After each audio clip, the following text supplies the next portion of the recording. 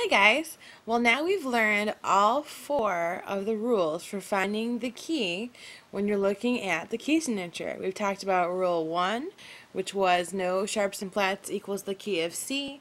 We talked about rule 2, which is 1 flat equals the key of F.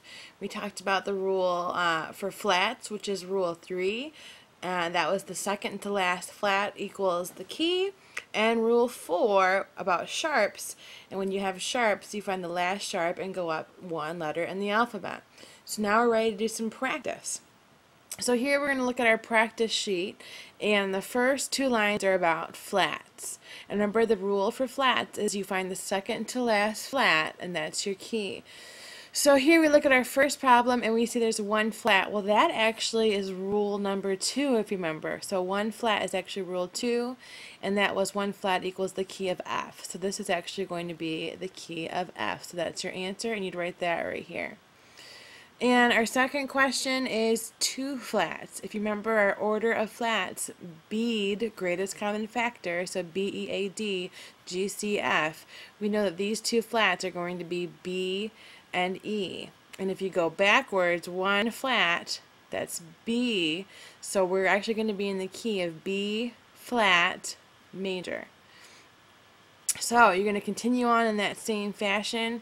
When you get to this one, remember, if there's no sharps and flats, what key are you going to be in? That's actually back to rule number 1, so don't forget about that.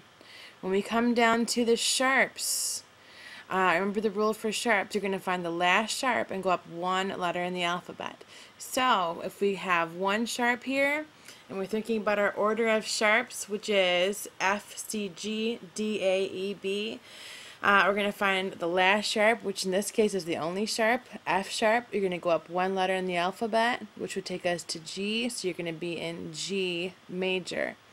For the second one here, we have 2 sharps. If you think about the order of sharps, you know they have to be F and C. And if you go to the last sharp, which is C sharp, and you go up one letter in the alphabet, you know you're going to be in D major.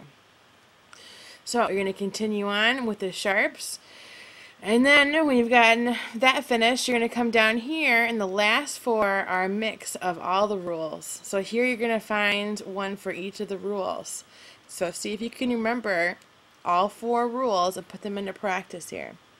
And now you should have mastered all 4 rules, and you should be able to put them into practice and be able to identify any key.